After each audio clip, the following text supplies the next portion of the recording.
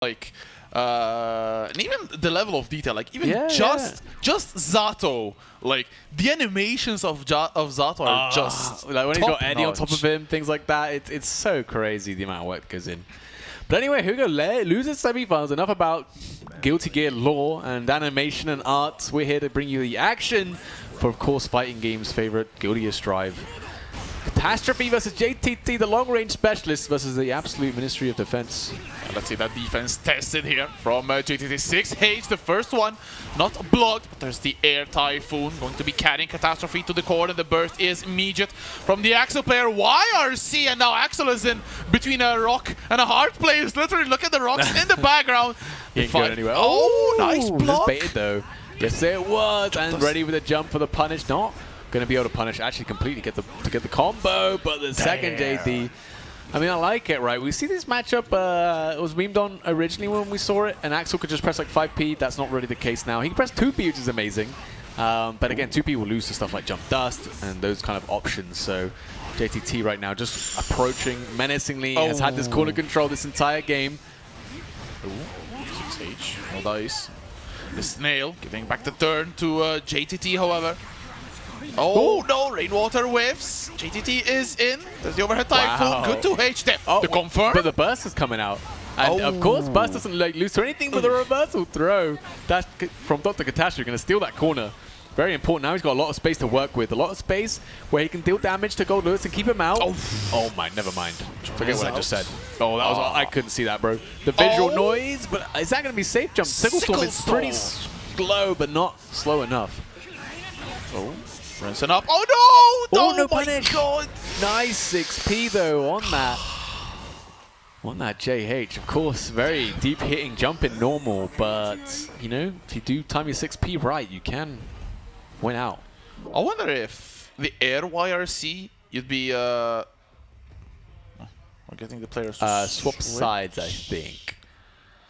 That's I'm not too sure. I don't know what's going on, but yeah, the I want to know, like, if you YRC in the air, are you unsafe until you land, like burst, or can you act like once you're like? I think you can act. I'm pretty sure you can act because I think I have a memory of like doing it in the air and then like landing with an overhead on the person who's guard crushed on the ground. Maybe I'm wrong. But yeah, if you do it high enough, obviously you still got to go for the recovery frames. But maybe it works out. I'm not too sure. Yeah, like there when it whiffed mostly, like when you so high up. Yeah, so high. Oh my God! Speaking of high, wanted to get that high from the positive bonus. The 6P almost connected, but a little bit too late. There it is now. JTT getting it to connect. Ouch! The backside. Yeah, I think Catastrophe went for another Sickle Storm, but on the cross-up, his inputs being corrected, not getting the super, getting counter hit instead. Now 50 meter trying to keep the Goldlewis out 5P, but I mean again. Oh my God, the flying Batman again with the blue RC. Ooh, not quite. You cursed him, Rexu. Sickle Storm, 2 bars of tension, can definitely cancel it. Didn't! Oh my God, didn't have to. Counted on JTT failing, and actually that happened. Jump slash, 6K whiffing, JTT trying to close the gap. Wow. Damn, the extended hurt box of the 5P costing Catastrophe. Yeah, JTT knowing this matchup, man. Just that alone shows me that he understands this matchup, right? He ducks under the 5P, and he whiff punched it with his own 2P. The ham joint, the little elbow, but frame traps. You are dead! Oh my goodness, JTT.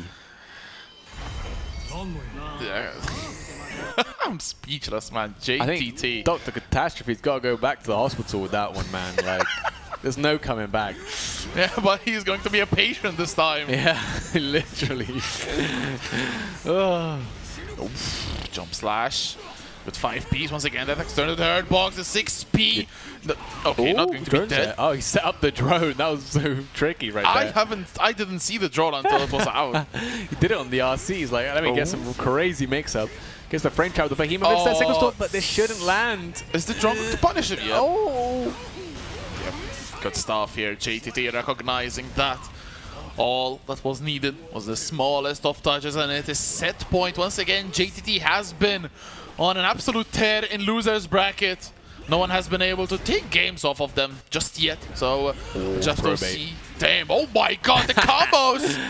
Oh my God, getting tricky with it. One touch is enough here. For JTT, of course. Catastrophe though, playing the lame game, has to right now. Axel. So tense.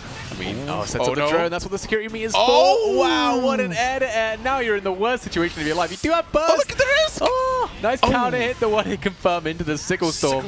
Boom. Oh, boy, look at his ring. Still great. Backdash. The white wild is not the first one we've seen him use. So smart from JTT out of nowhere to close it out 3-0 versus Dr. Catastrophe. GG's. GG's, man. GG's. That's a PhD in getting your butt whooped. Absolutely. Yeah. As a resounding 3-0 was the fist bump handshake mix-up. The classic. The classic. It's actually unseeable. I hate that mix-up so much. Look, for me, I've said this before, but I do fist bump if it's BG's. It's handshake if it's GG's. So if I ever fist bump you, it was bad games. I'm not happy about that. Handshake is like, yeah, you deserve that one. If I win, it's either or, but yeah. But like, it's GG's shake my hand. It should be the other way around. No. Just because it's like a little bit more like involved to shake someone's hand, you know. Like you kind of have to